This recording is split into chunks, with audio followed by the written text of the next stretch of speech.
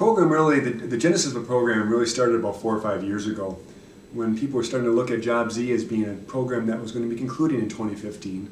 And the local economic developers, legislators, and the administration were concerned about developing something that might be a replacement for Job Z.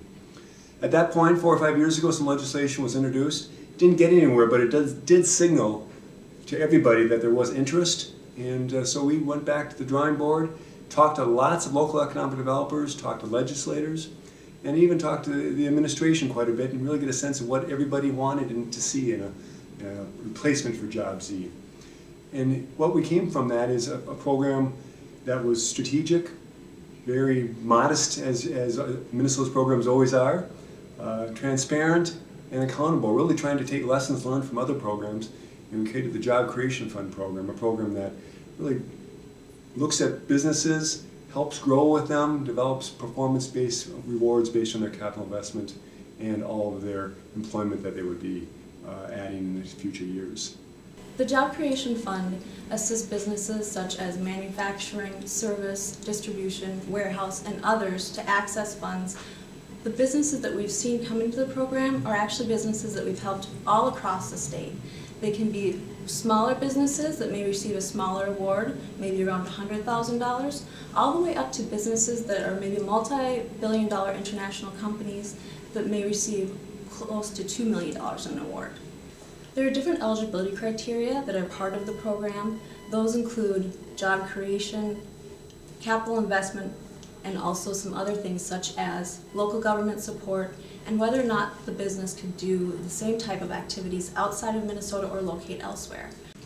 Park Industries is a manufacturing company located in St. Cloud, Minnesota. We have 250 people working at the company. We've got 2 facilities, and our primary product is stoneworking equipment. We build and manufacture equipment for the stone industry. As we evaluated our business growth plans, it was clear that we needed to expand our capacity and our facilities.